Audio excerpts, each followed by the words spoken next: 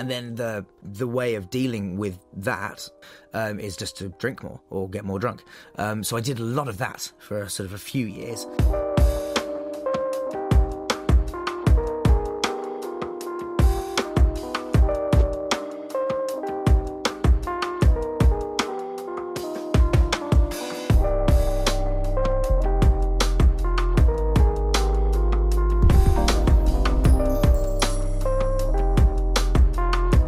Start doing something when they're 10, they are committed for several years, they stop enjoying it.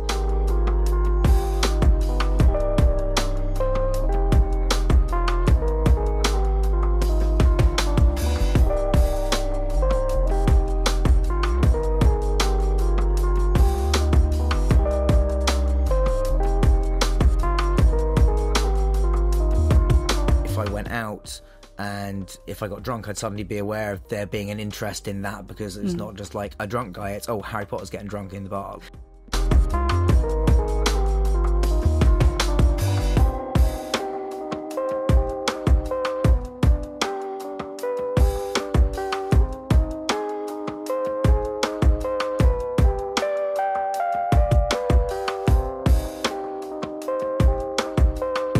See people going to drugs. You can also just see people going to drugs and drink because it's fun and they're available and it seems like a good idea.